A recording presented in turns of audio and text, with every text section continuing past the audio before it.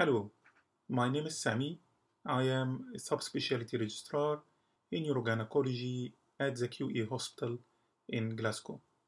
And here I will be presenting a case series on total trans-obturator tape removals. These are our conflict of interest.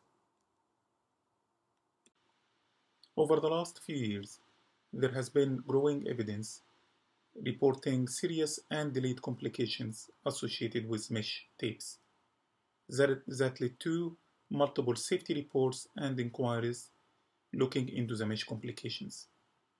Management of these mesh complications include surgical removal of mesh. Surgical management of mesh complications include partial removal of mesh tape or total removal of mesh. Here we present our data on total trans-obturator tape removals over 3 years period. We also aim to report pain improvement and incidence of incontinence after mesh removal. Our study is a retrospective cohort study that looked at women who have a single trans-obturator tape, who did not have previous excision surgery, and who don't have pre-operative confirmed perforation of the urinary tract system, and women who subsequently had total TOT removal in the period from 2018 to 2020, including both years. In this cohort of patients, we collected data on patients' background demographics. We also collected peri-operative data, pre-operative pain score, and post-operative pain score, as well as their continence outcome at follow-up.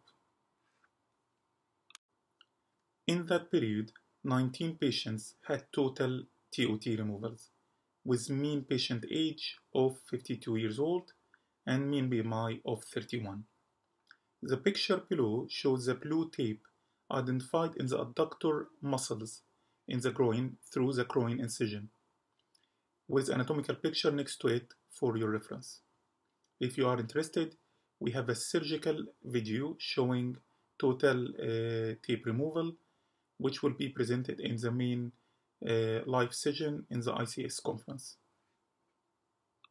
The main indication for mesh removal was pain, which was the case in all patients except one lady who had tape sepsis secondary to suburethral sinus, and that patient was actually pain-free. A proportion of women had mesh exposure in 7 out of 19 patients, along with other clinical findings. Intraoperatively, urethral injury took place in 1 of the 19 patients. That was during the excision of a chronic suburethral tract and the peri-urethral abscess. That was identified and repaired intraoperatively and covered with a Marchwas fat pad. The estimated blood loss in all 19 cases was around 200 mL, and there was no return to theater reported with any of these patients. The mean length of mesh excised was around 22 cm, and the mean hospital stay after mesh removal was around 2 years, ranging from 1 to 6 days.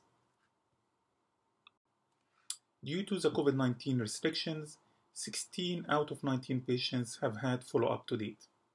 We are expecting to complete the follow-up for the rest of the patients over the next few months. And now looking at pain change after tape removal.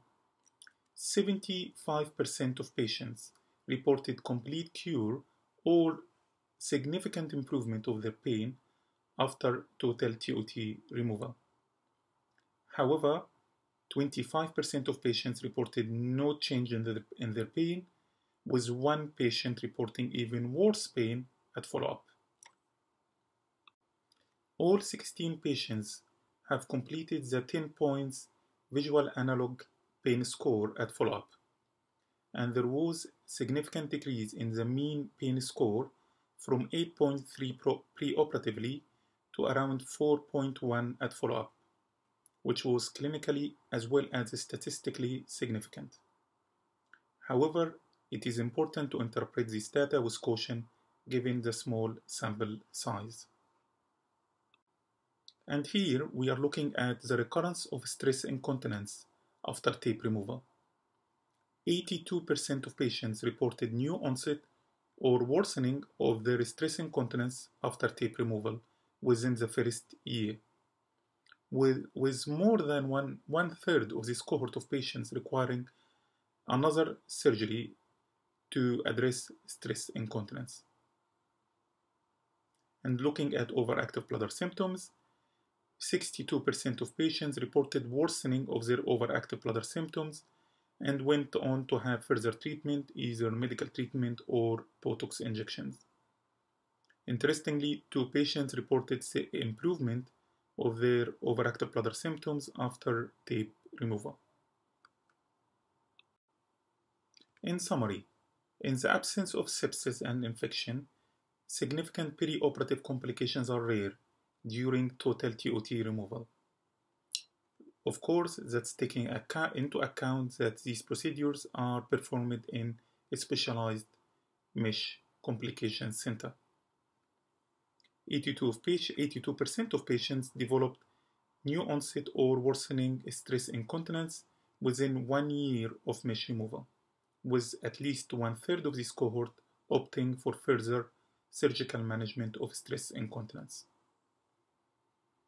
75% of patients reported disappearance or significant improvement of their mesh-related chronic pain.